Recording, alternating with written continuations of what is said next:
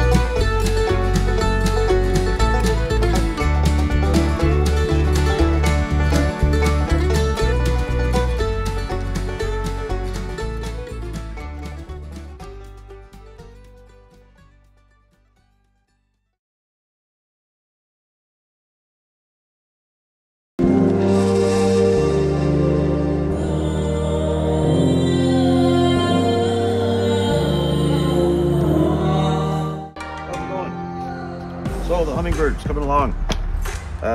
First two I did, the heads popped off on them, so I'm really happy so far. We had a problem with the beak, but we're going to manage it. Spot put a plant in here, and this will slide in to cover the front. We're going to put another plant in here. We're building another plant pot right here, and then we're just going to turn this into a little bottom shelf where you can put pretty much anything on. Going back to the challenges, vibration, depending on the wood. So let's get this done. We're going to trim it up. We're going to add some designs. Careys Carving. This is our third Hummingbird.